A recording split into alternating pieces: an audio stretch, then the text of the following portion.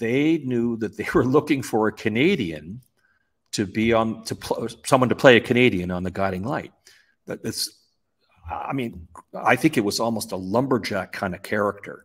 And it was going to be this character, and they had auditioned 900 people, and they had yet to find this person.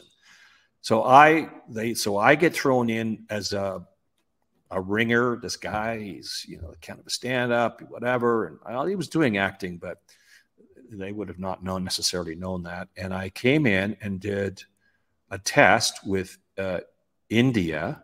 Mary Kay Adams. Mary Kay Adams.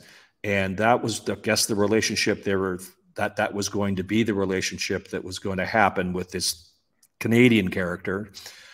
But then they found, and they threw out the Canadian guy, even though I was Canadian, threw that out and said, we're going to make him a magician.